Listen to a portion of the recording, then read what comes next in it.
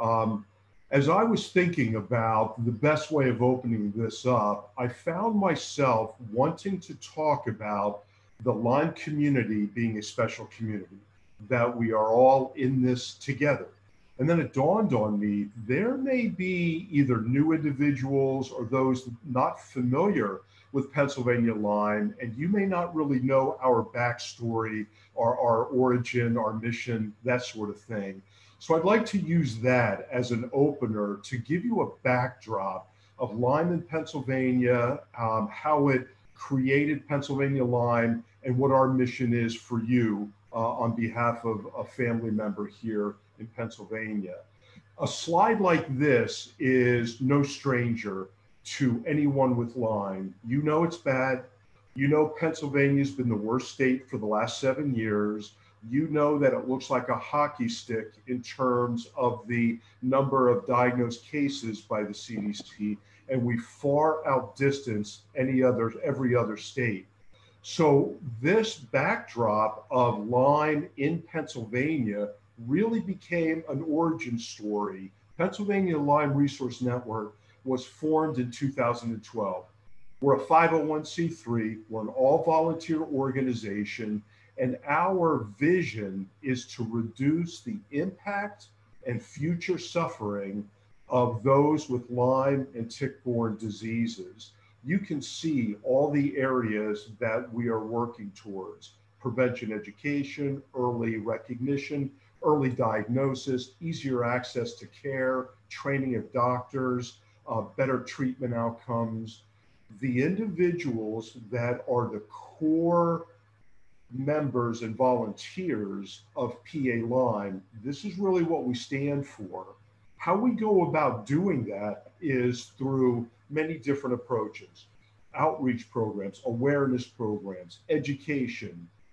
We fight for Lyme legislation, support and advocacy for your rights, for health practitioners' rights. We work with nonprofits, other public institutions, other colleges of higher learning to work together on this whole dilemma of Lyme.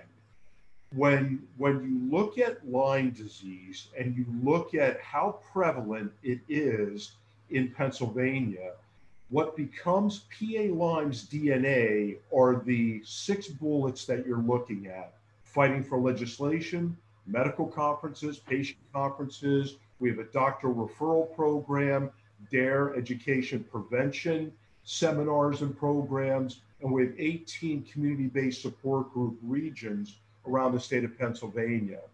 I thought there'd be value to just giving you a sense. What does each of that mean?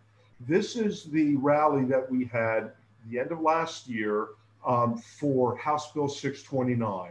House Bill 629, as you probably know, was passed in the State House, went over to the Senate. It is sitting in the Senate Banking and Insurance Committee. Prior to COVID-19, Senator Scavello, the chair of that committee, assured us that it was going to be put to a floor vote in the Senate Banking and Insurance Committee, which we believed it had a very good chance of passing. This rally here and everybody's support of it was instrumental in reaching out to congressmen, senators, House of Representatives to be very active to let them know that this is an important thing. Pennsylvania Lyme holds medical conferences every year. This is the 2020, which unfortunately was canceled. Here's why this is important. If you're in Pennsylvania, you want to get your family doctor to these conferences. 2-day conferences. They're held in conjunction with ILADS, held in conjunction with Drexel University College of Medicine. We get the thought leaders in the Lyme research and science community to come in for training of local Pennsylvania doctors, nurses, health practitioners, LPNs, naturopathic doctors. The purpose of this conference is to fill the seats up with our Pennsylvania healthcare community so that they can be better informed for Lyme disease. Every other year, we hold a patient conference. It sells out every year. We have about 100 to 120 seats every other year, and we do breakout sessions. We have certain tracks, different curriculum. We have different workshops. It is a full day of education and networking. It's a really appropriate venue to be in a room with individuals from your community, our Lyme community here in Pennsylvania, and we're all learning in the same up-to-date research and what's going on in Lyme disease and tick-borne diseases. Pennsylvania Lyme created a training division, Dare to be Tick Aware. It's a Lyme prevention program, preventing tick bites and tick-borne diseases. As you can see, it is really well vetted. We last year did approximately 140 sessions last year. There are a couple of dozen volunteer facilitators across the state, and we hold this training workshop for high-risk groups, for outdoors people, hiking, children, people that are in sports, farmers. It could be for those employers that have employees that are working outdoor. It is so well received. The evaluations we get are through the roof, 5-star out of 5-star, that the information contained is definitely going to make a difference to that participant individually and to their family. What else Pennsylvania Lyme does is we have a doctor referral network, a Lyme literate healthcare practitioner. You can go to our website, you can go and email referral at PA Lyme, and you can say, I live in this area, here's my zip code, here's the county I'm in, who is Lyme literate in my area that I could go and talk to.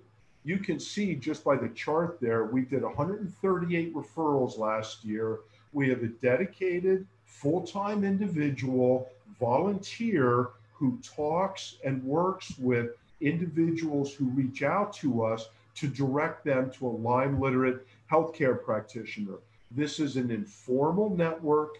The Lyme literate practitioners on our list have all agreed to be a part of the network and are all vetted, and they are considered by us, of course, to be Lyme literate. What really holds Pennsylvania Lyme together is our 18 support group regions. You can see on the map here our 18 individual regions.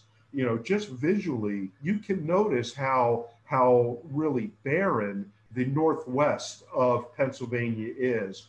We can go back 5-6 years ago, there were 3 regions. There was nothing in Pennsylvania except a loose network of individuals kind of running their own local region.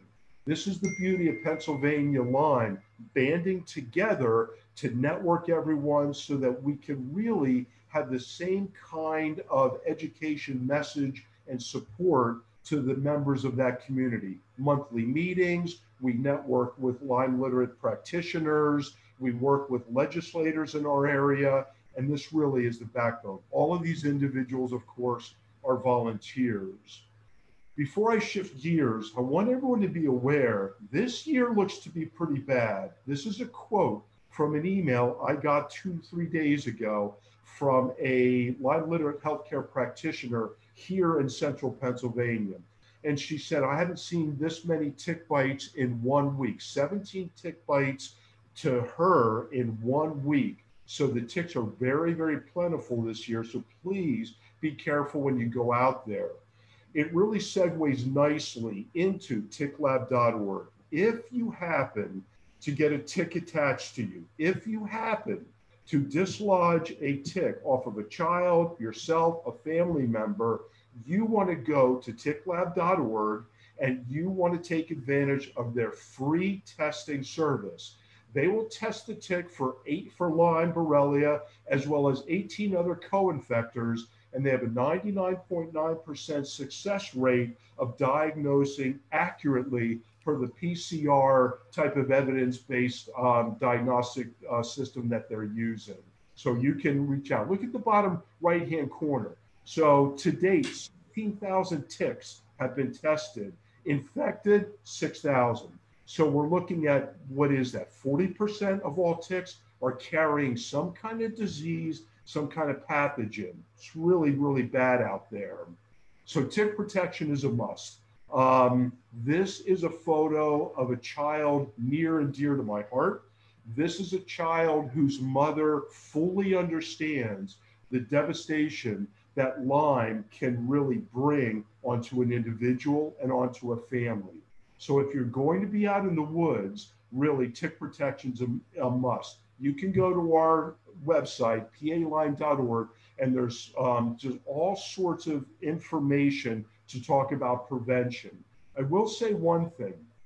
Of the 67 counties in Pennsylvania, the majority of people that were bitten by ticks last year, it was in their backyard. It was not hunting, hiking, it wasn't fishing, playing soccer at a municipal field. It was in their backyard. So protection's a must. I want to bring this to really an ending to say that PA Lyme looks at our community as all of us together. We're connected. We represent you. We are you. Our interests are united. Our interests are vested. We could not do this without you. And we believe that you couldn't take the level of awareness in Pennsylvania individually without PA Lyme. The reality of COVID-19 is we really could use your support. We're in a situation where we would be very appreciative of any donation that you would feel comfortable giving. Your support now financially of PA Lyme goes a long way. A lot of what I just showed and demonstrated is what we try to bring to support you and your family. So you can go to our website, you can go to our Facebook page, and if you're inclined, please do $1, $100, whatever you have. It would make really a lot. So for that, we would be appreciative. Bill, I'm wanting to go to the next.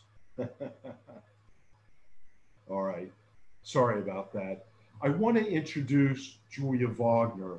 And is she on? Did you know? No, actually, Eric, she's apologizing. She's having internet connection problems, and she doesn't believe she's going to be able to join us. And she apologizes to us and to everyone that she can't make it. I appreciate you telling me that. I was really hoping to do a soft introduction to Julia Wagner. We wouldn't be PA Lyme without Julia. She started Montgomery County Lyme. She started Lyme Action PA. She was appointed the Pennsylvania Governor's Act 83 Lyme Disease Task Force. She testified to the U.S. Health and Human Services Tick-Borne Disease Working Group. It was largely through Julia Wagner's sole efforts and her tenacity, like Velcro, that just attracted, dozens and dozens and dozens of volunteers, myself being one of them. Who's helping us on this Virtual Lyme Impact Series is William Moore. He's our director of IT. He runs the Pittsburgh Lyme Support Group. If it wasn't for Julia, Bill and I wouldn't be together with everyone on this. So without her being able to introduce Dr. Burrascano, what I want to do then is introduce Dr. Burrascano. Just to say, he has been a fighter for the Lyme community for the last 2 decades. He's got 2 decades of experience and research in the field. He has appeared in virtually every form of media. He advises the CDC, the National Institute of Health, the U.S. Senate, the United Services Joint Subcommittee. He's a founding member of ILADS, and he's just very, very, very active. In our world, when we have an opportunity to really work closely with Lyme literate medical doctors, there is the upper echelon of those doctors that we just enjoy being with. I guess I could take that off and it'll let you see my face as I introduce Dr. Burrascano. It's really our privilege to have Dr. Burrascano. And with that, Dr. B, allow me to kick it over to you.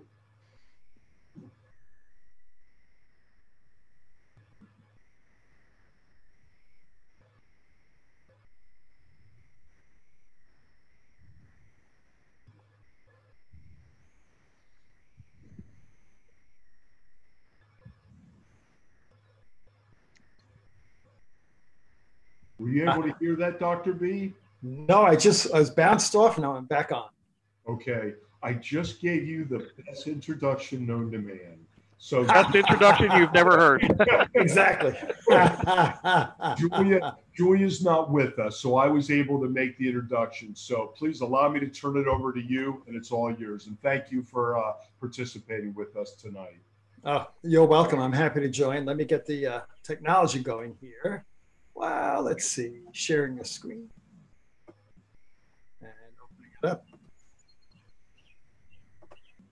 How does it look? Perfect. Yay! Well, everyone, thank you for signing into this little seminar. I'm very, very pleased to be able to do this. I've always had a soft spot for Pennsylvania, and especially the Pennsylvania Lyme patients. They're such a great group, and they have such challenges that anything I can do to help, I'm always happy to do that. Tonight, I wanted to talk about some new things. You've heard my lectures, I'm sure, before about antibiotics and testing and all that. I don't want to go through the same rote, program. I want to talk about some interesting new things, especially the impact of COVID on the Lyme and the Lyme patients. So we'll get started. Let's see if the technology works. How do you like that? Works. All right. 4 different sections. First, I want to talk about COVID and Lyme together. What we know, what we're finding, what we don't know, and some suggestions. Next section, I want to talk about the new Borrelia species and why I think it's very relevant for Pennsylvania patients. Third section is an update on Disulfiram. If you haven't heard of Disulfiram and Lyme, then you've been under a rock. It seems to be the biggest and newest thing out there for persistent Lyme, biofilm Lyme, and so forth. And just wanted to give an update based on the recommendations from the practitioners who have used it the most and from patients too. And the last thing is an interesting thing I discovered about food-borne sensitivities, such as alpha-gal and so forth, and the connection to Lyme. So let's go through this. First section, what do we know about COVID and Lyme, and what should we know, what should we do? First of all, what is COVID? It's a disease caused by the coronavirus that's known as SARS-CoV-2. It's highly contagious, but as you know, not everybody gets sick. But the thing is, it's a two-part disease process, and this is key for understanding both the disease and how it interacts with Lyme. The first phase of it is like a bad flu. Flu-like symptoms, usually chest involved, can be GI. But initial phase is really the virus invading the body. That's often followed by a different phase, completely different. It's followed by what's called a hyperimmune phase. It's when the immune system gets like a runaway overreaction. We call it a cytokine storm. So this phase is when it's the immune system that's doing the damage to the body more so than the virus. Now, this phase is also associated with blood clots in the blood vessels. You've heard about strokes and blockages of arteries in the legs and the brain and the heart. Also, it will affect the blood's ability to carry oxygen. So you get decreased oxygen carrying capacity, which adds to the shortness of breath, even if the pneumonia is not that bad. So how do we test for it? Well, the nasal swab test, people have heard about that from the very beginning. It is a PCR. It looks for active infection, but it's really, really insensitive. Now, these are statistics from a recent study published in Annals, major medical journal. They one of infections when persons have been exposed. Nobody showed positive, 100% false negative rate. By day 4, which is just the day before the symptoms were found to start, 67%, 2/3 had a false negative. By the day the symptoms began, usually around day 5, still 38% had a false negative rate. You're only picking up about a third, less than a third. By the peak of the infection, when it's really the most, days 8 and 9 and so forth, you're still getting 20% false negative rate. And by day 21, the test gets back to being very insensitive. So the conclusion is, sounds like Lyme. If clinical suspicion is high, infection should not be ruled out on the basis of the PCR alone. So what about the antibody testing for Lyme? Let me just move over here. Okay. So an antibody test is a blood test that looks not for the infection itself or the virus. It looks for antibodies. It reflects prior exposure only and not active infection. Now, the key to understand here is that there was no such thing as a SARS-CoV-2 test. No such thing as a test for COVID until this whole thing hit. So none of the labs have had time to develop a test properly. None of them have been able to be reviewed by the FDA, nor have they been through any large-scale clinical trials. Also, there's no gold standard against which they can be compared. So these are tests that have been very poorly performing. And again, the quote is, they should not be used as a sole basis to diagnose or exclude SARS-CoV or to inform patients of infection status. Now, why is that? Turns out about half of our common colds are caused by a very mild form of a coronavirus. So the thinking is that if you make a very sensitive coronavirus antibody test, you're going to get a lot of cross-reactivity from people who've had the common cold in the past and get false positives. So what you do is you turn down the volume, turn down the test sensitivity, but then you get a lot of false negatives. So it's this typical balance you get with serology. The answer may be immunoblotting, which is the latest generation of serology tests. It uses recombinant antigens and antibodies to separate out COVID-19 from the common coronaviruses. If you do testing by antibodies, again, you look for IgM and IgG. And what was done was they took a group of patients who have COVID and they're PCR positive.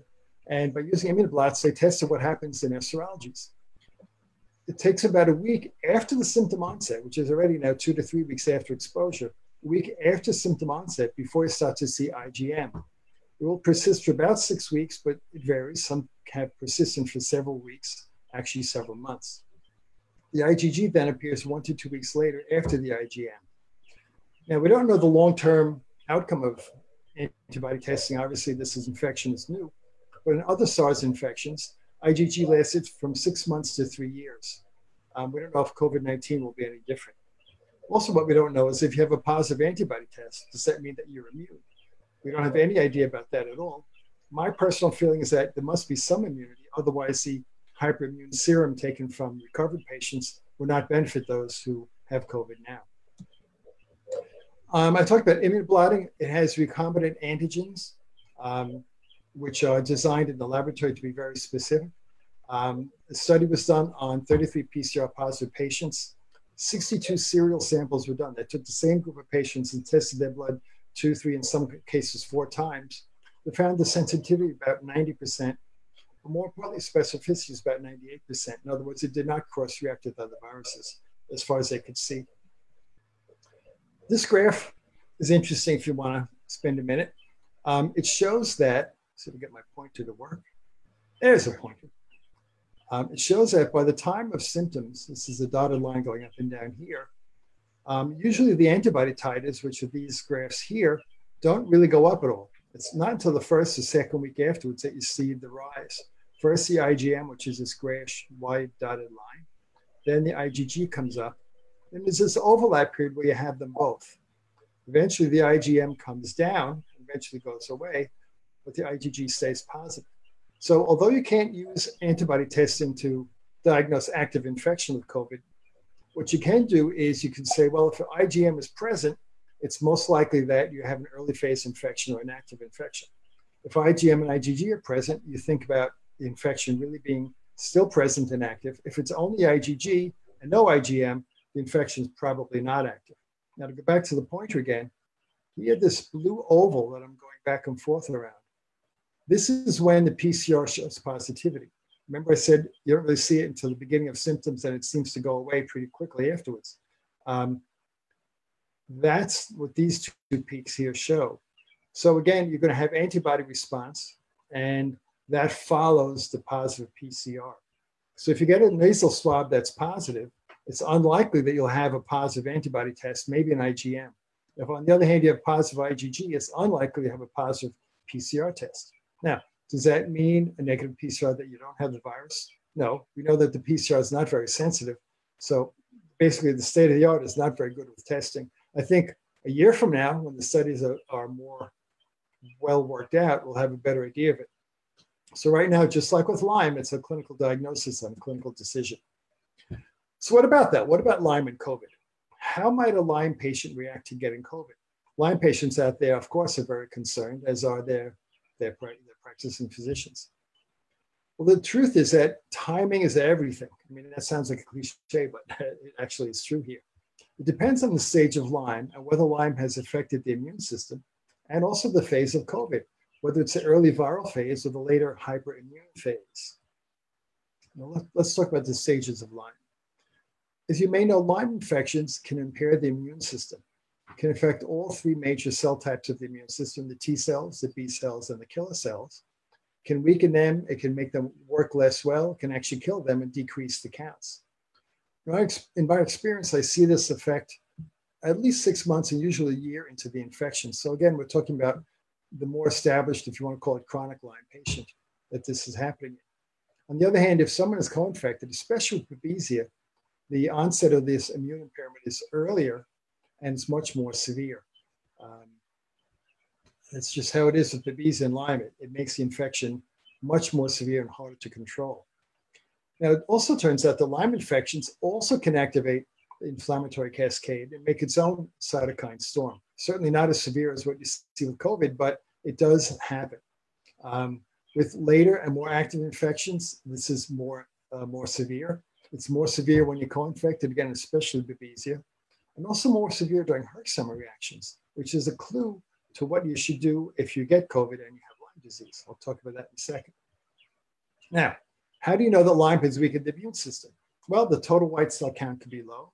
The killer cell counts can be low. And clinically, you have a persistent disease that's responding poorly to the meds that really should be working. Now, how about signs that Lyme has activated the cytokines? That's everything. The malaise, the fatigue, the aches, the brain fog, the cognitive impairment, the neuropathy, the arthritis. Basically, the symptoms of Lyme come from the effect of the immune system, not from the infection itself. So really, the chronic symptomatic Lyme patient, that's cytokines. So what happens when you mix the two together? Well, it's actually a paradox. Think about this. I bet you'll agree about this. Most patients who have active Lyme seem to never get the common cold. They seem to resist getting it. And in fact, despite the evidence of immune impairment that I just talked about that's been documented since the 90s, there does not seem to be an increased susceptibility to other infections, except, of course, the co-infections and maybe some DNA viruses. In other words, Lyme patients are not like the bubble boy has to avoid other people. They're going to get every cold and every infection known to mankind. Somehow Lyme, despite the immune system being impaired, at least in the test tube, clinically, they seem to not be having a problem. Now, what about COVID? Does that same thing hold true?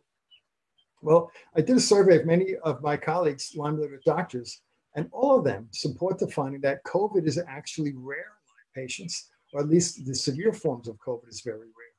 Unfortunately, the usual risk factors for high risk or more severe COVID still apply: advanced age, hypertension, an obvious immune deficiency, which I guess in the case of Lyme is when it's very advanced, late stage Lyme, then that would be an issue.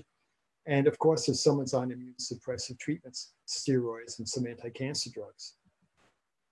But there's good news. First of all, almost every Lyme patient is on some regimen of antibiotic, either medications or herbs, to help control the Lyme. And many antibiotics used in Lyme are also antiviral. That includes the tetracyclines like doxycycline and minocycline, the macrolides and the macrolide family, which includes azithromycin, clarithromycin, and so forth, and the azoles, which is the tinidazole and flagyl, which is metronidazole. So it's interesting that these antibiotics themselves have antiviral qualities. And those of you who've heard about hydroxychloroquine plus Zithromax for COVID infections, it's because Zithromax is antiviral. Now, also, most treatments for Babesia are also antiviral. All of them that are based on quinine and those that are based on Artemisia are antiviral, plus the macrolides, again, that are used commonly, like Mepron and Zithromax. Again, the Zithromax is an antiviral type of drug. Are they strong antivirals? No, but they do seem to put a dent in it, especially if you're already on it when you get exposed. It's much easier to control a virus in the beginning of the infection rather than later on, just like with Lyme. Another interesting thing, most antifungals, like fluconazole, that's an azole drug, they're also antiviral. And finally, many complementary treatments that a lot of Lyme patients are using are antiviral or help the immune system. So there's reason to think that the low incidence of COVID infections or severe COVID infections in Lyme patients is due not only to this phenomenon of Lyme seeming to protect you from simple viruses, but also because a lot of the treatments you're on already are seeming to help prevent it. So what are the suggestions? Number one, because Herxheimers induce cytokines, you want to avoid Herxheimering if you're exposed to COVID. In other words, if you just started a treatment for Lyme or escalating the strength of the treatment, and you're going through a Herxheimer reaction, but now you know you're exposed to COVID one way or another, you may want to back off on the Lyme treatment a bit to not let yourself have a bad Herxheimer. Most importantly for your self-support is to support the mitochondria. Mitochondria are vital for a healthy immune system. All the chronic Lyme patients can use supplemental B12 despite even a normal NTHFR gene study because it's basically needed. Hydroxy B12 is the best. All the tricks you can use and know about to help support mitochondrial function is something you should really focus on. We know that supplemental zinc is important because a lot of people who are chronically ill have a zinc deficiency, and zinc deficiency is associated with a more severe COVID infection. Magnesium and N-acetylcysteine, which is NAC, all dampen the cytokine storm. Artemisia, as I mentioned before, is not only anti-inflammatory, it's also antiviral. Does it work for COVID? No hard studies to prove it one way or another, but the thinking is that it probably is. Transfer factors are available without prescription. They are known to help killer cell function. Some of the mushrooms that are used for medicinal reasons are also found in studies to support killer cell function. So that's something that you may want to consider doing if you're at high risk and you have Lyme. Melatonin has been shown to decrease cytokine storm, and many hospitals are prescribing that for their inpatients who are being treated for COVID. Likewise, vitamin C in high doses can help to not only be antiviral, but mitigate the cytokines, as can alpha-lipoic acid. And both of these are also being prescribed in hospitals for inpatients. Now, what about the immune system? A lot of herbal anti-inflammatories you can get, such as quercetin, resveratrol, green tea, sulforaphane, and so forth. In fact, resveratrol are in many hospital regimens too.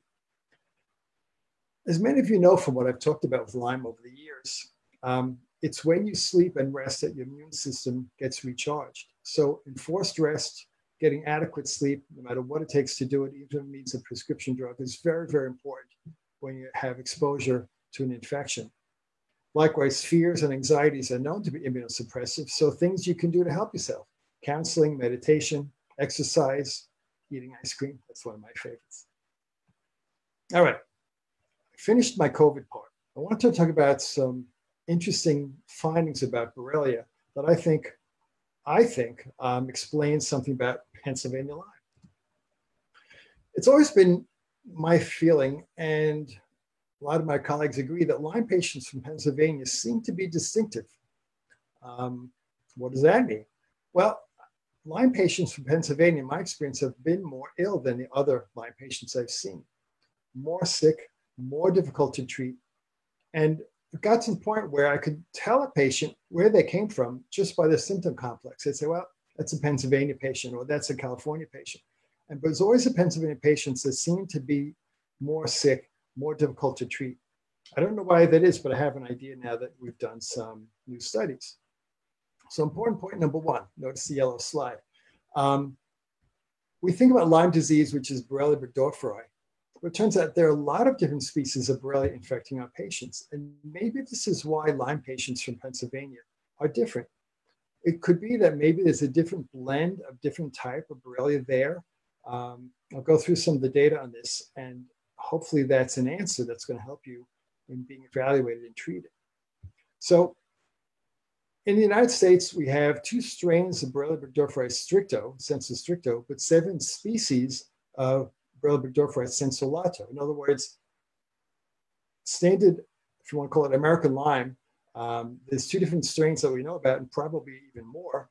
But there are different species like Epstein-Barr and Guerini and others are also present.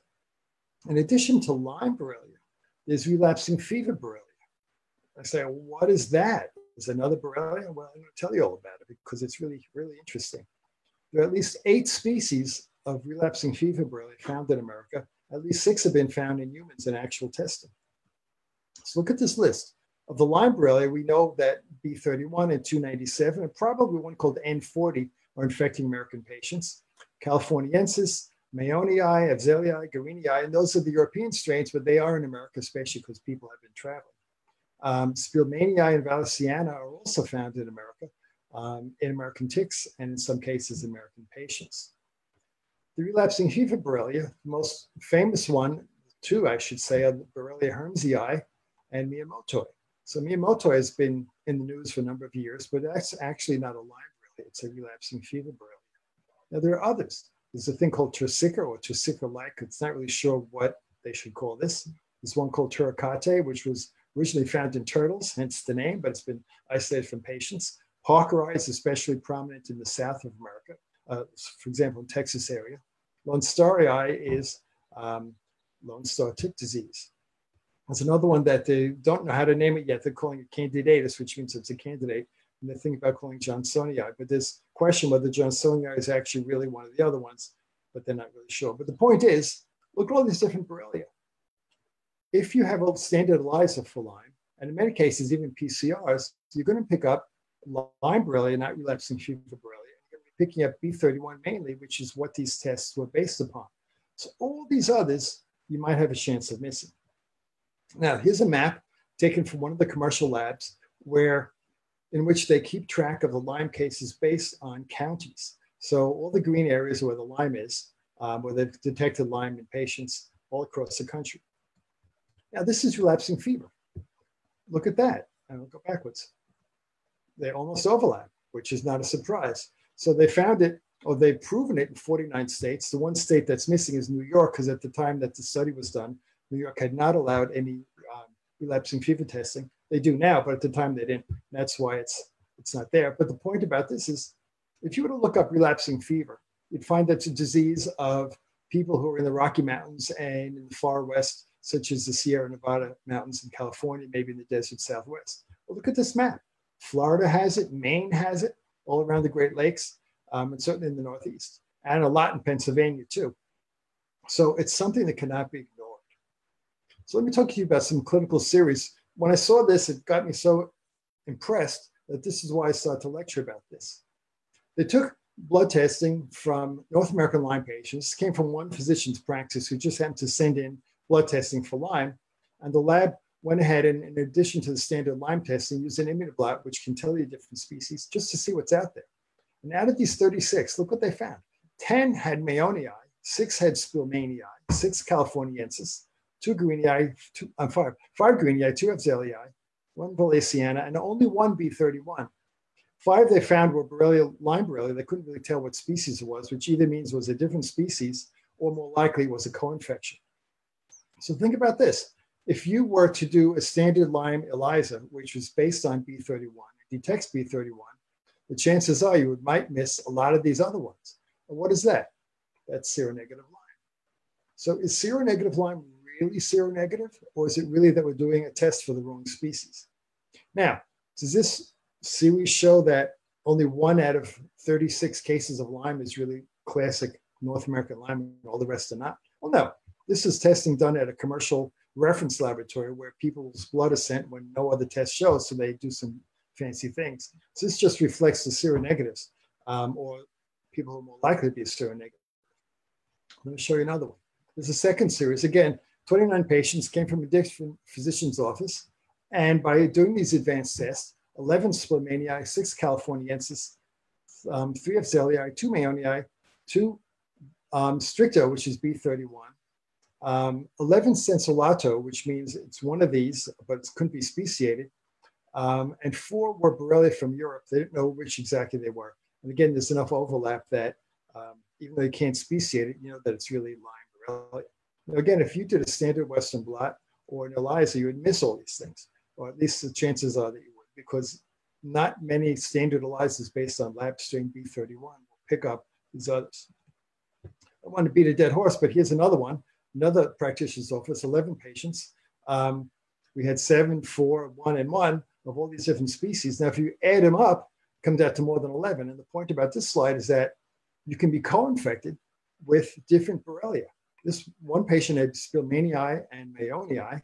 Another one had Stricto plus Californiensis. And again, if you didn't do an advanced test, you would never know this. So the point is that standard Lyme serologies are not detecting this. And maybe this is what we are now have been calling seronegative Lyme. I mean, I can't tell you how many patients of mine, a lot of them from Pennsylvania, you see a band 41 or maybe a couple of things on a Western blot or an ELISA that was just below the cutoff, and they were technically seronegative. But they had Lyme, they had the symptoms of Lyme, they just never showed up on a blood test. We said, well, it's a crappy test, or the immune system is faulty. Well, no, I guess we didn't know at the time. We were testing for the wrong species. So what about relapsing fever? Same kind of thing happened. 12 patients came in, were tested. 6 had Toricate, 5 Miyamotoi, 2 Hermsii, and 1 was co-infected with 2 of them, Hermsii and Miyamotoi. Here's 48 cases, 5 Hermsii, 8 Miyamotoi, 7 Toricate, 2 Cisicolac, and 26 were unspeciated, which again usually means a mixture of them, because there's so many bands that show up in this immunoblot that they can't really separate them out. But again, it looks like so many different ones. I'll tell you why that's important when I get to testing. Another one, 35 patients. These were from Europe, Australia, as well as the United States. And again, the Hermsii, Toricate, Miyamotoi, and unspeciated. So what is this relapsing fever? Why am I making a point of it? Well, it's a good question. Nobody really can tell you exactly what it is, because the definition is depending on how you're using it. In other words, are you defining it by its clinical presentation? Are you defining it by the tick vector, by the genetic analysis, by the serotype analysis? People over the years have tried to characterize relapsing fevers by all these different things, and none of them really are that accurate. I'll go through it one by one. Clinical presentation. What is classic tick-borne relapsing fever? If you went to Wikipedia or a medical textbook, what would you find? I'll read this. Recurring febrile episodes that last about 3 days and are separated by afebrile periods of about 7 days duration. Each febrile episode involves a crisis, and it really is a crisis. During the chill phase of the crisis, patients develop a very high fever, up to 106, believe it or not, may become delirious, agitated, tachycardic, and tachypneic, which means high pulse rate, high respiratory rate, and it can last 10 minutes to 30 minutes, followed by a flush phase. It's like a crash. You get drenching sweats, a rapid decrease in body temperature, may become transiently hypotensive, in other words, the blood pressure drops. Patients have even died during this phase. Patients who are not treated will experience several of these relapses again and again and again, and each one gets less and less severe over time. So after several of them, it finally goes away. This is classic tick-borne relapsing fever. If someone came to you with this kind of a picture, you can never say that, oh, that's Lyme disease, and mistaken it because you think it's a distinct illness. But not so fast. There was a study done where people's blood was sent into a lab because they thought the patients had Lyme disease. So these are people with Lyme symptoms, not what I just showed you, the classic relapsing fever things, the symptoms of Lyme. But of these 543 patients, 29% were positive not for Lyme, but for relapsing fever. But this study was only done on 2 different species, not the whole list of 8 that I showed you earlier. So the numbers are probably conservative. If you separate out the California cohort, it's actually 38% had relapsing fever based on the antibody test. So these people did not have classic tick-borne relapsing fever. They presented like Lyme. So again, is this seronegative Lyme? Is this the atypical Lyme, the Pennsylvania Lyme that we've been seeing, the more strange cases? I was going to say weird, but that would not be polite. Also, the point about this, classic relapsing fever is said to be something that you have these ups and downs of symptoms separated by a week or so, and then over time it peters out and goes away. But there have been reports of chronic manifestations of relapsing fever, Borrelia, and chronic infections, including involvement of the heart and so forth. So there's a lot more overlap than what the textbooks will tell you. All right, so by clinical grounds, you really can't separate them out. How about by the tick? Well, it's been said that relapsing fevers are transmitted by a tick called Anithodoris, not an Ixodes tick like Lyme, but Anithodoris. Now check out this thing. I can't believe this animal. The tick lives for 10 to 20 years, not 1 or 2 years, but 10 to 20 years. When they bite, they'll attach for 5 minutes, 10 minutes, maybe as much as half an hour, but that's it. And then they drop off. So if you say, gee, I was out in the woods and I came back to check myself, there's no tick on me, doesn't mean you didn't get one of these to bite you. These ticks can feed multiple times. There are people where, in Africa, for example, where this is common, or in the Southwest United States, if they happen to be in an area where these ticks are living, the tick can come and bite the person, go back and hide, come back and bite it again and again and again. So unlike the Ixodes ticks, where they'll bite the person once and go and molt over a period of months, this can actually bite you multiple times. Now, one of the relapsing fever, Borrelia tricate, it's maintained transovarially. What does that mean? It means if the tick is infected and then gives off eggs, the eggs can be born infected. So even the larva can transmit infection. Now, this is different from Lyme, but not so for relapsing fever. Also, these don't live in the grass. It's not like you go through the woods and you have to, roll up your socks and put on repellents or rubber boots. They actually live in crevices, wood piles, wood and wall cracks, brick walls, for example, leaf litter, and also, very importantly, nests for mammals. If you've ever had a mouse infestation in your house or in a cabin, that could be a place where these ticks have been hiding. And not just outdoors, but indoors too. And again, in some places, people have cabins in the woods, they've gotten infected from the ticks inside their house. And you don't find them because they go back into the crevice under the wood paneling. All right, so that is also another conundrum. They say, right, it's a Nithodoros tick, but we know that Miyamotoi doesn't use a Nithodoros, it uses Ixodes. So it's the same tick that gives you Lyme. So that's one thing that, again, goes contra to the dogma. Lone starry eye is amblyomma. So that's another non-Nithodoros tick. And I've read studies in Spain where they found even Ixodes ticks have some of these relapsing fever Borrelia. Now look at the pictures. On the left, the Nithodoros. Now that looks pretty nasty and distinctive. You'd say, well, that's not a Lyme tick. But look what's on the right. If you take a Lyme tick, an Ixodes, and you let it get engorged, it really doesn't look that much different from the Nithodoros. You'd have to be a real tick expert, I think, anyway, to tell them apart once they're engorged. So maybe these ticks that we're saying, oh, it's Lyme, it's a Lyme tick, it's a Lyme tick bite, it's a Lyme infection, maybe not so fast. All right, so how about by genetics? Everybody's doing PCRs and sequencing nowadays. When you do sequencing, it's usually done on a specific gene. For example, the flagellin gene. But you can also sequence other genes and even the telomere of the genes. But the problem is when you come up with a family tree based on genetics, the family tree that you get looks different for different methods. So in other words, if you use a flagellin gene and make a tree, it looks different than if you use another part. So grouping these and defining them by where they fit on this tree is not very accurate. So even genetics can't really tell them apart accurately. And then finally, serotyping.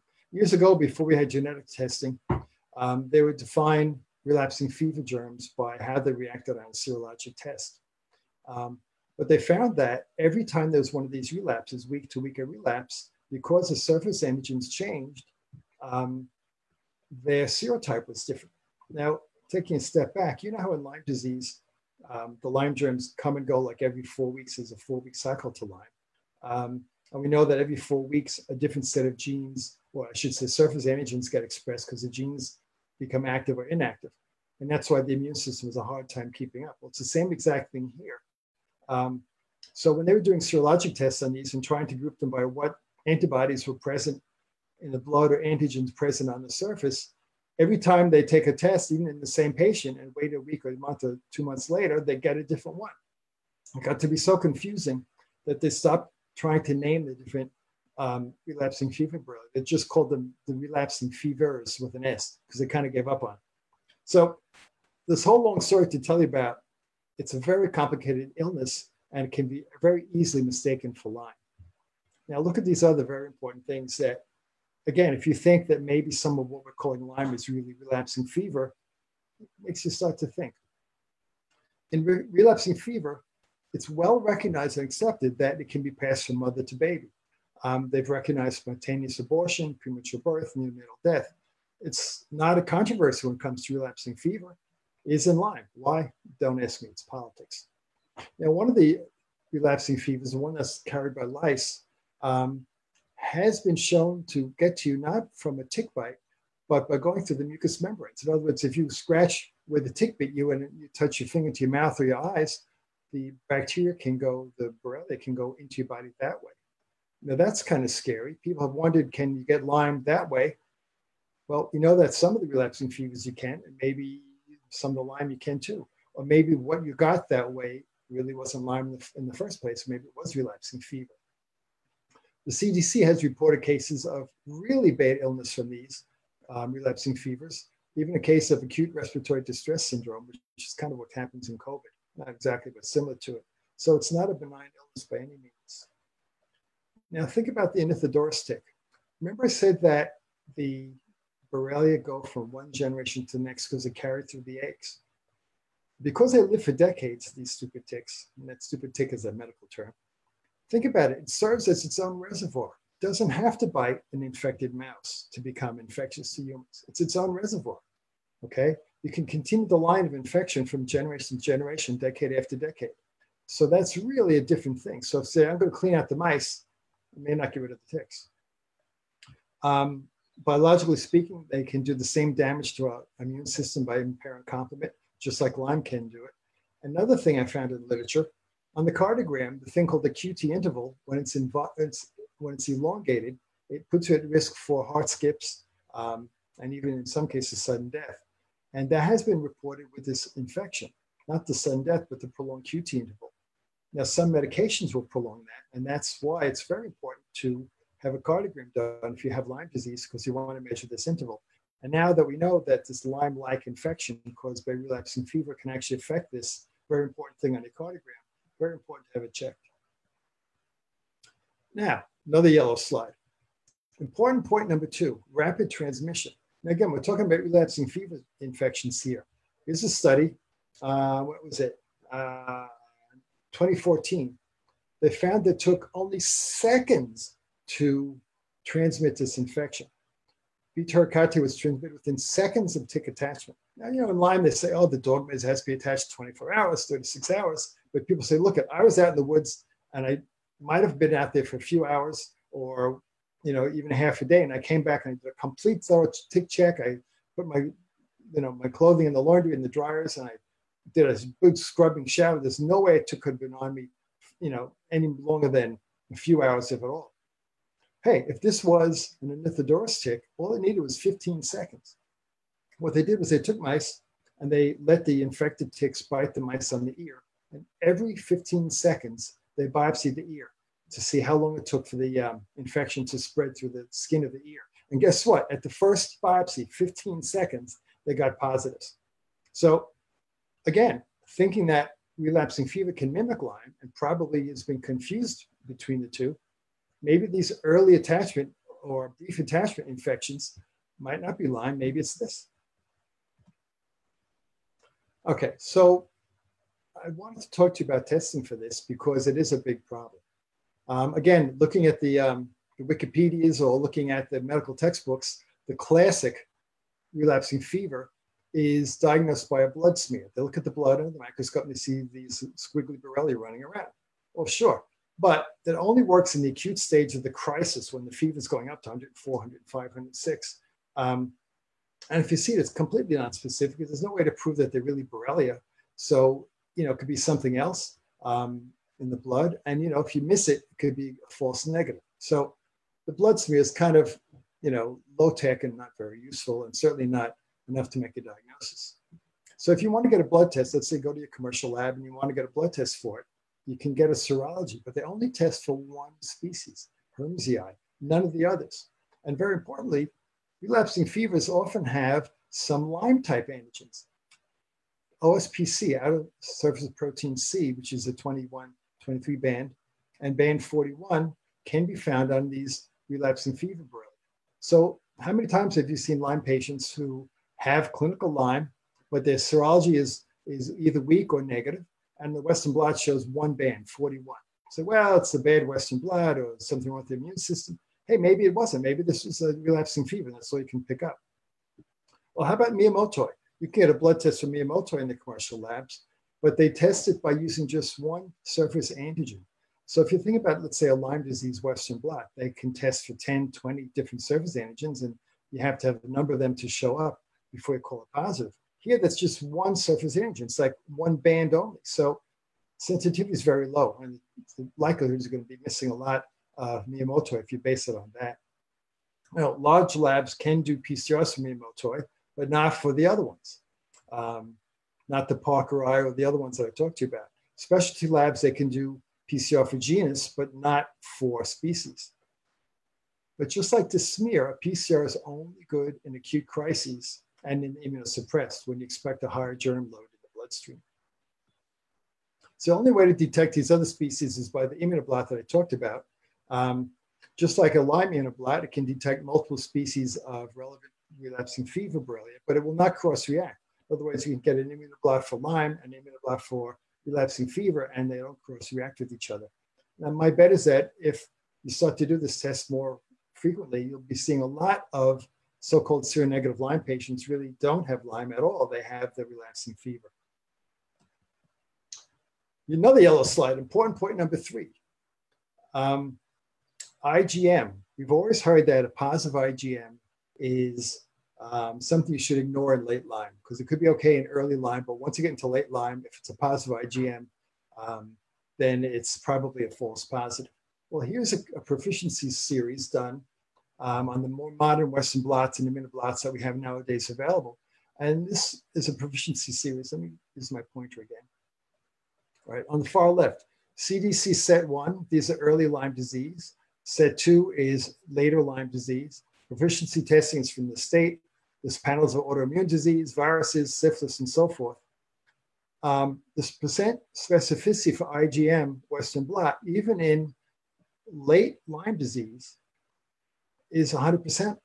Overall, if you exclude a few viral infections and so forth, in the worst case, it's 94.7%. And in the better cases, using CDC criteria, up to 100%, both on immunoblots and the Western blots. So by using the more modern testing, a positive IgM, even in late disease, is significant, okay? Because it's specific for this. You know, a couple of false positives here and there, like with syphilis, for example. But, you know, if you have a sensitivity of 95% or better, you know, that sort of negates that argument that a positive IgM latent disease doesn't count. Nowadays, it does if you're using one of the better tests. Another important point. If, again, using an immunoblot, which is a different technology, it will pick up early Lyme disease. Now, this is a whole thing. Again, we've heard the dogma that you can't use a serology if someone comes in with a rash because it's a stupid thing to do. It's a waste of time, waste of money, waste of blood because you don't have a positive test at the time of the rash. Well, let's go through the slide here. Get my pointer going. All right, we'll start at the left, the early acute stage. This is samples from CDC. Standard two-tier test. 20% of the time, you get a positive IgM. 80% of the time, a false negative. IgG shows nothing. However, with an immunoblot, look at this. 2/3 of the time, you will get a positive IgM. About half the time, a little less than half, you get a positive IgG. Now, is that screwy? What does that mean? Well, it's not that you don't have IgG by the time of the rash. It's mean that the testing had not been sensitive enough to pick it up. So if you have either positive IgM or positive IgG on an early Lyme, you're going to pick up 93% of the cases. So now you think about it, whether specificity of at least 95%. If you're now picking up 93% by using a more modern test, that makes it really, really useful. First of all, it changes the dogma that you can't test for early Lyme. Number 2, if you have someone come in with an atypical rash, which most of them are, or summer flu without a rash, now you have a way of testing to see, is it really Lyme or not? The statistics for this type of a test in relapsing fever is almost as good. It's not 93%, it's more like 80%. But still, we now have a test for early Lyme. So it's my important point, number 4. So this series, I want to make some conclusions. First of all, there are a lot more Borrelia out there than we realize. The relapsing fever Borrelia often mimics Lyme. And the flip side is that Lyme can mimic the relapsing fever. So all of you and all of us need to learn about relapsing fever and consider it when we're making a diagnosis of a Lyme patient, especially if someone's seronegative. Now, if Lyme is suspected, obviously you want to test now for all the different Borrelia, the Lyme and the relapsing fever Borrelia and all the different species. The conclusion is also that seronegativity may not reflect a bad test, but that you've been testing for the wrong species. We know with relapsing fever, rapid transmission is accepted. It's been published. Transplacental passage is accepted. It's published. No controversial argument there. And in early Lyme, we now have a test that can be useful, and a positive IgM is significant. All right, section 2. We're going to go to Disulfiram, clinical update. Actually, it's section 3. I didn't change the slide. Sorry. Disulfiram. What is disulfiram? Disulfiram is a drug clinically or commercially sold as antabuse. It's been used to prevent alcoholics or to deter alcoholics from drinking, because if you have alcohol, when you have antabuse in your system, it makes you terribly sick. Piercing headaches, nausea, body aches, horrible. And turns out, interestingly enough, that this drug, generic name is disulfiram, has been found in the test tube as well as in studies to actually be an antibiotic. It's been able to eradicate staph, strep, enterococcus, bacillus, listeria, even tularemia and mycobacteria, which is germs of tuberculosis. Not just bacteria, they found it works against parasites such as Giardia and Entamoeba. It's been found to be antiviral. In fact, it included a study recently that it can have an inhibitory effect on the COVID virus. It can also inhibit some fungi with some antifungal qualities. I learned about this illness called pythiosis. Never heard of that before. It's this really terrible infectious disease caused by a germ. It's like a fungus, but it's kind of a blend between a fungus and a parasite. And there's absolutely no known cure until now. And people who have this, let's say they get an infection in their leg, the only treatment for it was to amputate the leg. Can you believe that? But they found this drug works. How do you like that? Now, as an antimicrobial, it does other things. It inhibits beta-lactamases. In other words, cell wall drugs that kill germs by inhibiting beta-lactam. This works to make those drugs work better. So it makes penicillin work against penicillinase-containing germs like Borrelia. It's also an efflux inhibitor. Many antimicrobials, for example, the tetracyclines, the macrolides, they get into this system, but the efflux pump pumps them right out again, so they don't get to do their thing. But this inhibits that efflux pump. And the last thing that's really important, which is probably the most important of all, is that they found that this busts biofilms. Now, everyone's been talking about biofilm busting ever since Iwasaki showed that Borrelia make biofilms. People using enzyme treatments and all sorts of different herbs to try and bust the biofilms. And while they do work in the test tube, I really have my doubts how much of that herb is going to intactly get through your GI tract, through the GI barrier, into the lymph, into the blood, through the liver, and out, come out the other side and find a biofilm. At that point, it probably is not active anymore, but this stuff is.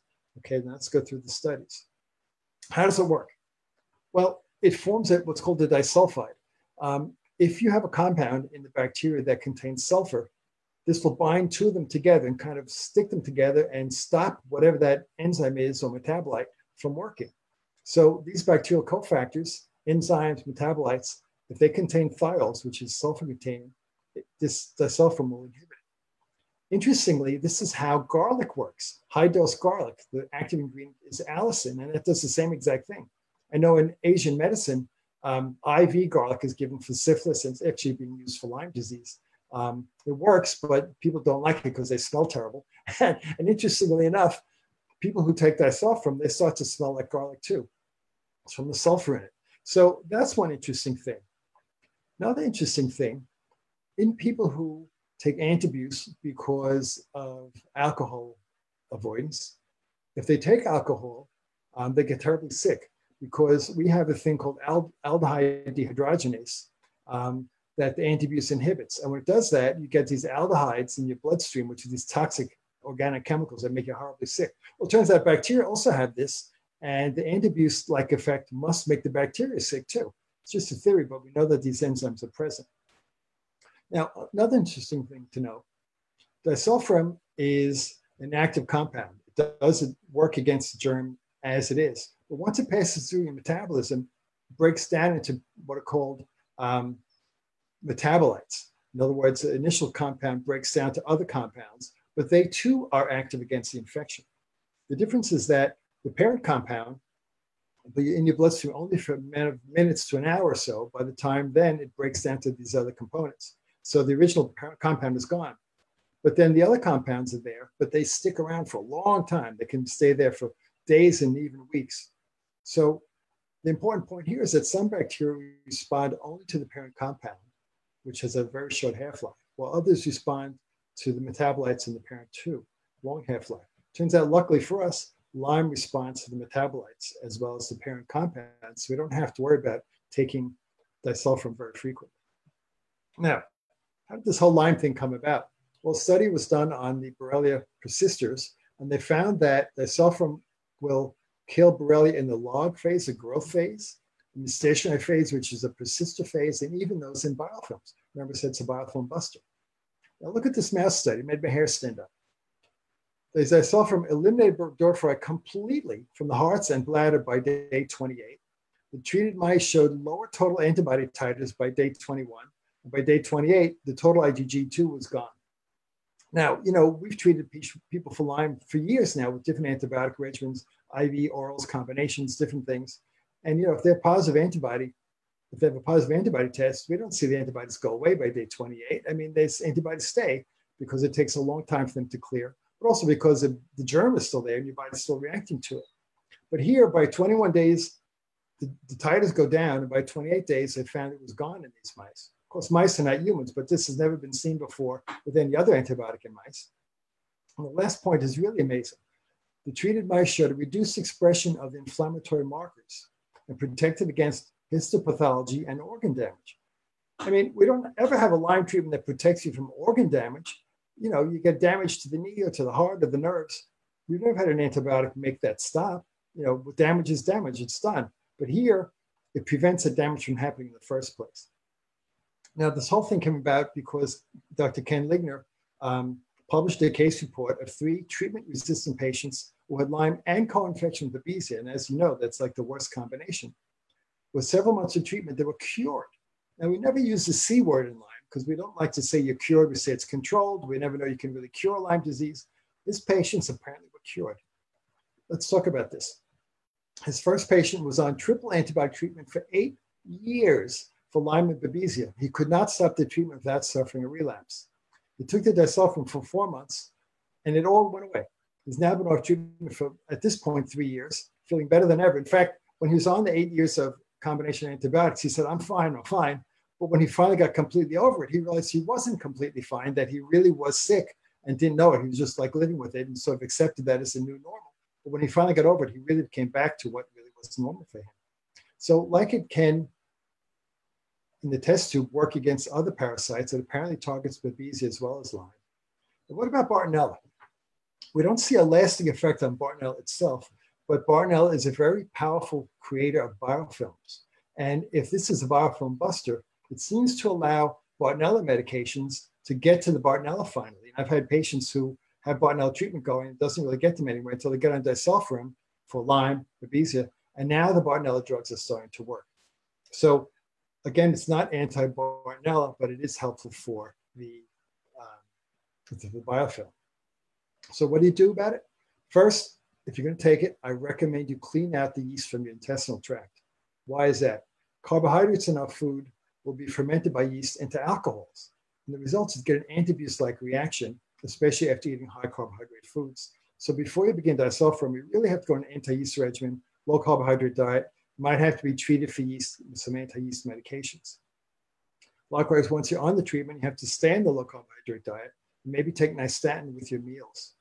Nystatin is a drug that is complementary with this disulfiram, but drugs like fluconazole, diflucan, you cannot take with it because they add up to causing liver toxicity. So any kind of anti-yeast treatment has to be before you start the disulfiram, or then if you're going to be treated during disulfiram, you can't use these azole drugs. And likewise, alcohol is out, but a lot of the supplements people take, especially the liquid supplements, are based on an alcohol solution. So you have to be sure that you be careful about that. Now, dosing it is very important because it's so powerful. People went on, just took a pill. They had terrible Herxheimer's. They thought they really were having some kind of drug side effect. So what's been learned over the years is that you have to start with a very tiny dose, and only slowly over time can you increase it. I'm giving you an example. This is not dogma. This is not for everybody. Of course, you talk to your physician, but a simple example is you take a quarter of a 250 milligram pill, 62.5 milligrams, once every third day. And maybe 2 to 4 weeks later, you have an option to make it every other day, maybe every day. Now, the important point of this is that you don't want to have the so-called cytokine storm that the Herxheimer reaction causes, because it can be really, really severe with this drug.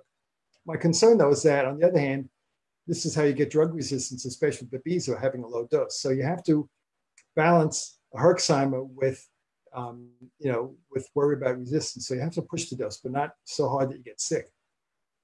The ultimate final dose is based on body weight and tolerance, anywhere from 250 to 500 milligram a day. And my advice is choose the lowest one that works. But there are some people who are very sensitive to this. And even on the 62 milligram pill or dose, they're having good effect from it. They don't really have to raise it up. It depends on how the metabolism handles the drug. Because this has a short half-life parent and a long half-life metabolite, you want to get benefit from both. So when you get to daily dosing, it's good to try and break the pill into small pieces or break the dose into several different parts. So you have 3 or 4 doses a day and take them with food to spread out the effect. And some physicians recommending compounded drugs or compounded disulfiram, because you can get exactly the dose you want. They can get enteric-coated, so it has a more gentle or more prolonged, slower absorption, so you have a longer half-life. But it's not really required because, like I said, Lyme germs are sensitive to the metabolites, which have a long half-life. It's recommended that because of the Herxheimer's, you stop other antibiotics before you start the disulfiram, just to not confuse the thing. And because the main side effect to watch for is liver enzyme abnormalities, in the beginning, most doctors will do a liver enzyme test every couple of weeks. And if it stays stable over a period of time, you can make it less often, maybe every month. This is my version of precision medicine. This is how we take a disulfiram pill and make a smaller doses. All right. Supportive therapy. You want to prevent Herx reactions if you can. Have the usual things: vitamin C, nicotinamide, selenium, NAC, all the usual things you do for binders and so forth. You can treat the Herxheimer reaction that way with the binders, anti-inflammatories, detox regimens, all the different things you've learned from Lyme disease. But it really is important here because the Herxheimers can be strong. Likewise, supportive things during treatment, alpha-lipoic, curcumin, and so forth. Even vitamin D, fish oil, and CBD, very important for inflammation control. If you happen to get exposed to alcohol or have carbs and you start getting anti-abuse reaction, it's been said that vitamin C and zinc lozenges can help abort that. I'm not so sure that's true, but that's something you can try. If it's diet-related, an extra dose of nystatin sometimes will help. As the recovery advances, you can start to support the mitochondria. I don't like you to support mitochondria very much in the beginning because that also supports the infection to some degree. But as you start to improve and you know the treatment is working, you can start to get the mitochondrial support going. This is another very important point. Turns out that glutathione, if it's given in a high dose, will inhibit the conversion of disulfiram into the active metabolites. And because it's these active metabolites that kill the Lyme germ, you really don't want to have a high dose glutathione. If you're taking NAC to boost your glutathione, okay, because you're still talking about normal amounts in your bloodstream or getting to normal amounts if it's been low. But high dose glutathione like IV may make you feel better at the time, but at the same time, it may inhibit the activity of disulfiram. So that's just a precautionary tale. Now, what about toxicity? Again, it's related not just to the dose, but also the rate of escalation of the dose, as well as how long you're on it. Again, avoid aggressive dosing, start gently, and don't have to push to some arbitrary amount. You go to the dose that works for you. The liver enzyme problem is rare, and it's idiosyncratic, which means it's not like if you take this many milligrams, you're okay, and a little bit more, you're going to get it. It's one of these almost allergic kind of reactions that is rare, 1 in 15,000, and can't be predicted ahead of time, which is why you have to monitor the enzymes. From a nervous system point of view, you can get a neuropathy from it, a peripheral neuropathy that can make you get confused with Lyme, but I'll tell you about how to tell them apart because it's not always the same. Another important thing, it inhibits an enzyme in our brain called dopamine beta hydroxylase. That's what converts dopamine to norepinephrine. So what happens is you have more dopamine built up and a deficiency of norepinephrine. And this is especially if you raise the dose quickly. If you raise the dose slowly, your body adapts. High dopamine can give you encephalopathy, you know, the confusion, agitation, even mania where you can't stop talking and you're all excited.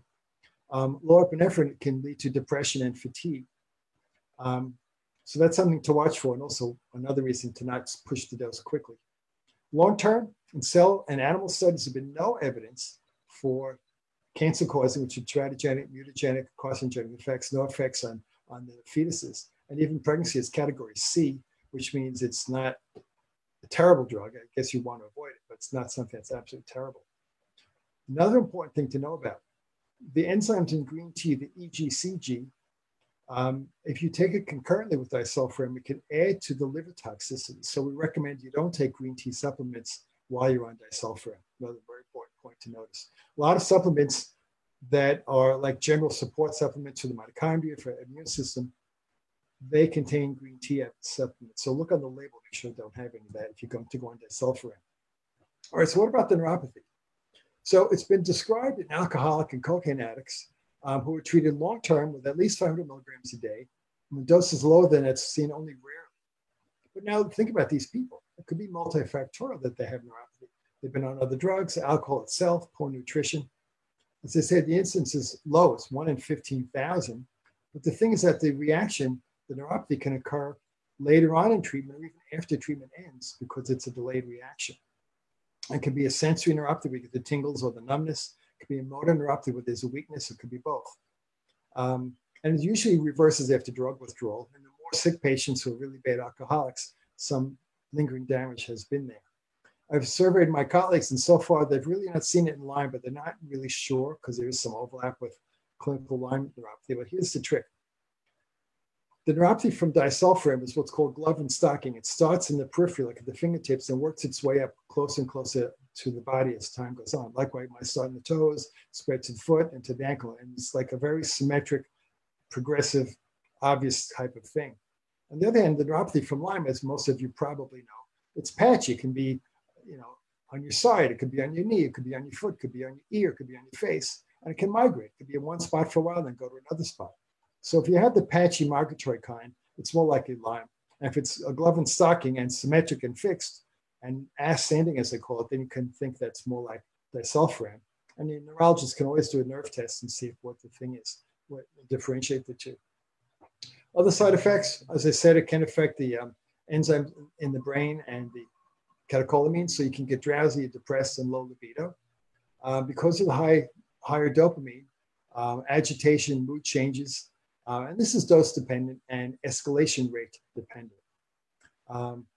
It also can affect your autonomics, giving you an autonomic imbalance. It's not a neuropathy, it's an imbalance because of this change in brain enzymes. Now, the other thing is that disulfiram, as it's metabolized through your liver, it depends on the cytochrome, what are called the P450. A lot of other medications, prescription drugs, and even some botanicals can affect these enzymes. The important point is that you need this P450 to get the active metabolites. So you don't want to have something that's going to inhibit the action of that. But on the other hand, the disulfiram will itself affect the P450 and slow down how it works for other drugs. So example, if you take a benzodiazepine, a drug like Valium, when you're on disulfiram, the Valium is going to stick around there almost twice as long because it doesn't have the ability to clear out of the system as easily. And we're going to finish by saying a few things about informed consent. Informed consent is not just a document that you sign with the doctor and don't read it. It's not a document. It's information, okay? The information that you should get is not written on a piece of paper. It's a discussion you have with the doctor. It's like, how do you take it? What to take with it, what not to take with it, what possible side effects to look for, what to do if you get them, when to call. And you know now that you need to have regular blood tests, at least in the beginning, so get an idea of what you need to do about that. Last section, I know we're running low on time, so I'll go quickly. Alpha-gal and breaking tolerance, like that. What is alpha-gal? Alpha-gal sensitivity has been reported after bites from Lone Star tick. Alpha-gal is a carbohydrate that's present in the blood of most mammals. And the thinking is that when the tick bites, let's say a deer or a mouse, some of that alpha-gal gets into the tick. Then when the tick bites the human, that alpha-gal gets into the human and sensitizes the person so that anytime they get exposed to meat from a mammal, if you eat like red meat, you suddenly get this terrible allergic reaction. So you can't tolerate these red meats anymore. And the only meat you can tolerate, the only protein source of fish and poultry, they don't have alpha-gal. And the only other mammal that doesn't have it are primates like us. And not going to eat monkeys, hopefully. So this is something that's been recognized, but not so fast. This whole theory about how to get alpha-gal may not be correct, okay? Turns out our own gut flora make alpha-gal. So how come everybody doesn't have this? Lyme Borrelia, Bieberdorfer, also makes alpha-gal. Okay, that's been said that you get this from the bite of a Lone Star tick. All right, why only a Lone Star? Other ticks bite mice and deer, so why just a Lone Star? Something doesn't compute there. Now, you can get alpha-gal sensitivity if there's some Ixodes bites, but really the main guy is a Lone Star tick.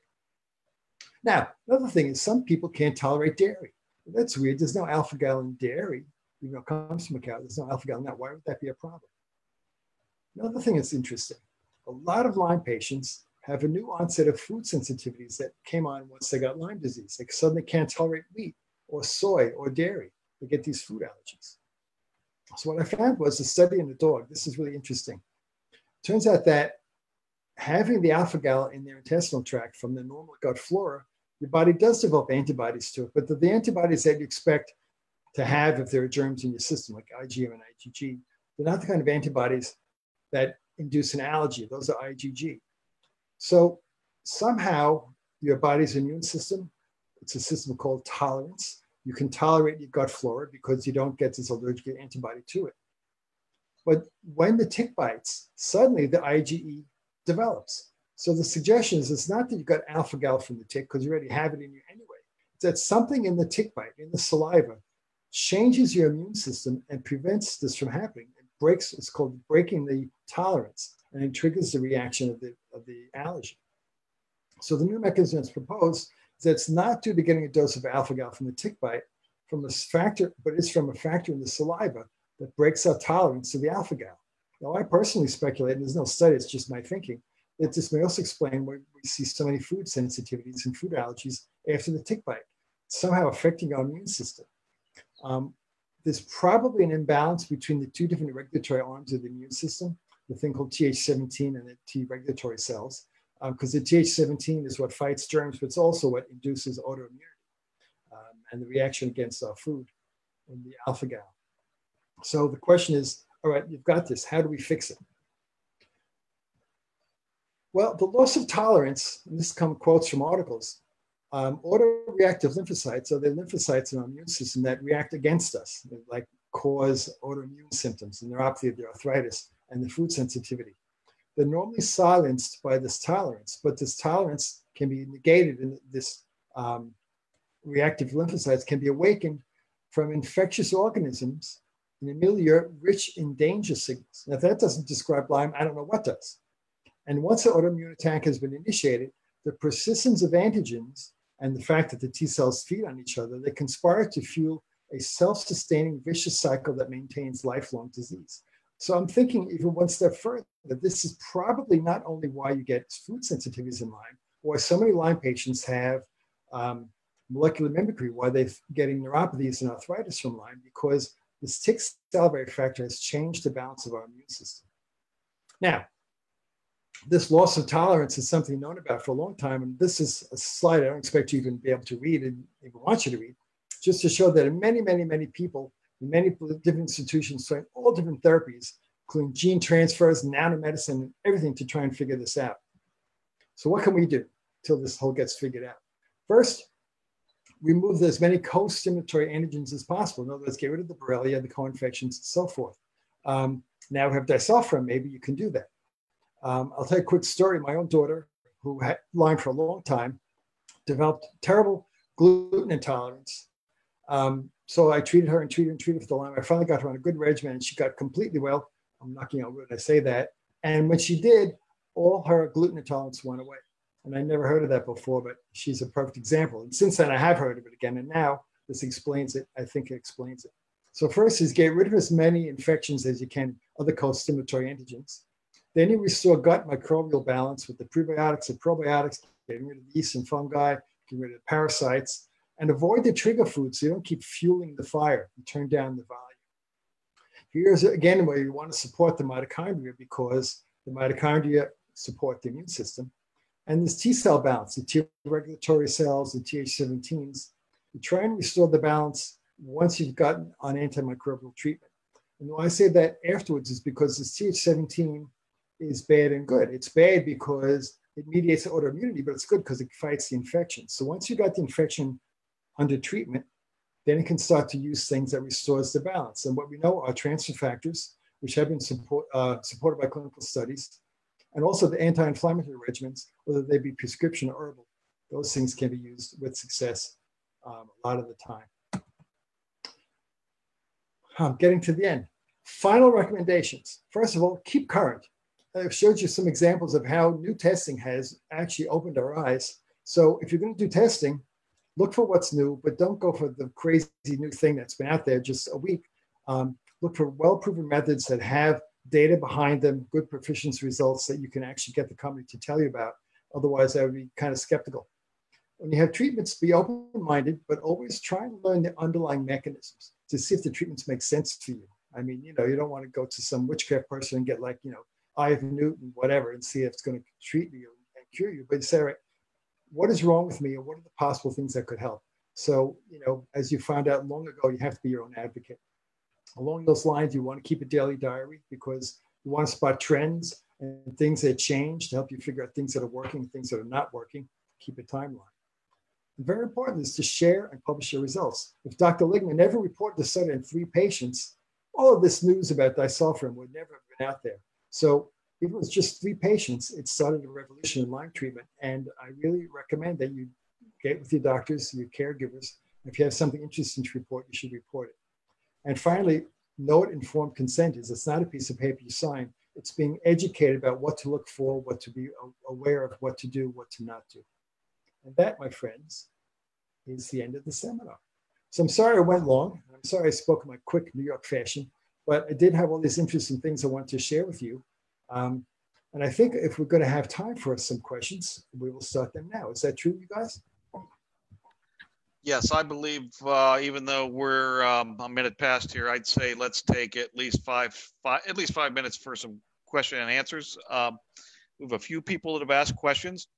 If anybody has a question, I can't promise you that I'll get to it, but if you would leave a question in the Q&A in Zoom, or if you have a question that you would want to post to the comments of the live stream in Facebook, we will try to entertain those.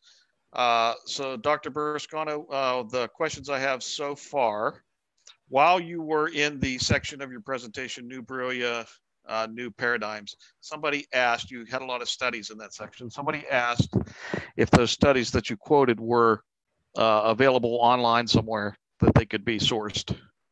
Yeah, some of them are published, and I can send a link to the Pennsylvania guys, and they can share it with you. That'd be fine. Okay, very good. I'll make a note to myself right now. Very good. The next question is about ringing of the ears. Have you found in treating Lyme patients that ringing of the ears is a common symptom in Lyme disease? And if so, do you have any suggestions on treatment of that particular symptom? Well, ringing of the ears is it's common in Lyme disease, and there are 2 different things that can cause it. One is the Lyme itself, because it is a form of, if you think about it, nerve damage, just like any other neuropathy, and treating the Lyme and supporting the nervous system and its healing can help with that. It also can be a side effect of certain antibiotics. Drugs like the macrolides, like azithromycin, clarithromycin, which is Bioxin, Zithromax, can cause that as a side effect. Gentamicin, which is not used much in Lyme, but is used in Bartonella, can do that. And there are others too. So it can be from medication, it can be from the Lyme itself. And the treatment for that is to do anything you know of to support the neuropathy, to heal the neuropathy. First of all, get rid of the Lyme if that's causing it. If you can, treat that. And in terms of supporting the nervous system, there are a lot of supplements you can use that I had listed in the seminar that can be helpful. So, yep, a lot of things you can do. Very good. I have a question on dosing of Disulfiram. You had mentioned that to use the lowest effective dose. So the question is, how do you know? Someone can figure out what dose they tolerate, but what are the clues to know if it's effective or not? Well, typically when the dose is begun, there's a Herxheimer reaction, and the dose is kept at whatever that initial starting level is for a week or 2 or 3. And as things settle down, then you inch up the dose, and likely you have another Herxheimer. When that settles down, you inch up the dose. You'll get to a point where, as you raise the dose, you stop having new Herxheimers. So if at that point you stay at that level and you're improving over time, then that's a reasonable dose. If you find that you're on a plateau and not improving, then you can try inching it up again. But I don't find any good reason, unless you're very large body size and weight, to go above 500 milligrams. And a lot of people in my experience do well at just 250. A similar question, you had mentioned starting out slow. Someone is asking, they'd heard that some people might start out as low as 10 milligrams. Have you heard of that low of a dose? Oh, sure, absolutely. What I showed you in the slides is just kind of an example to see what's out there. But there are some people who take even 5 to 10 milligrams once a week, and it takes them a long time. A friend of mine's been on disulfiram for a year. He started off with a speck of a dose, like once every week to 10 days. Only now, after a year, is he up to maybe 125 milligrams a day. And he's monstrously better. He was completely out of function, and now he's functioning. He's working. He's a lot better, but he's on this teeny mini dose. It took him a whole year to get to 125 milligrams a day. So, like I said, you don't push the dose. You work with the medicine. Don't fight your body. Okay, I've got a question on another topic. It's about if they develop a COVID vaccine, should people with Lyme disease take that vaccine? Would that be good or bad? You know, I can't answer that question now because we don't know what vaccine we're talking about. It might be a whole virus vaccine. It might be a component to the virus. It might be something entirely different. I've seen a lot of research on the different vaccine trials that are underway and are being proposed. And the different types of vaccines do different things to the immune system. So how they'd react to the Lyme patient depends on what kind of vaccine you're talking about. In general, you want to be cautious. It's not just a vaccine, but all the COVID vaccines under study now have adjuvants added to it, things like aluminum and other compounds to make the vaccine more effective. But these are things that can be harmful or at least toxic to Lyme patients. So when the vaccines become available, if and when, it depends on what the vaccine is made of and what these other adjuvants are. You can find lists of adjuvants published, and I've seen them come across the MMI list. And it's kind of surprising the kind of things are in vaccines nowadays. So the answer to that is I can't tell you. Sorry. That's fair enough. Very fair. Let's see. Why don't we take, I don't want to take this too long, maybe one last question. Somebody wants to know what your thoughts are on doing a water fast. You know, I asked that very same question to not one, but several of my Lyme physician friends. And a fast really does help with certain conditions, but generally does not help, at least long-term, with Lyme. It might suppress some of the symptoms for a while, but they end up coming back. And those physicians who I know of who have advocated this for a while are backing off from it because, yes, it might have some temporary benefit, but it's not long-lasting. That's what I hear. I've never done it myself. I've never recommended it myself, so I have no first-hand knowledge. But those who I trust and who've done it are all seeming to back away from it. Doesn't mean they don't do it anymore, but they're not getting the results that they had hoped for. Okay, very good. I think we're going to have to cut off there. I apologize if we did not get to your question, but I want to turn it back over to Eric to wrap us up. All right.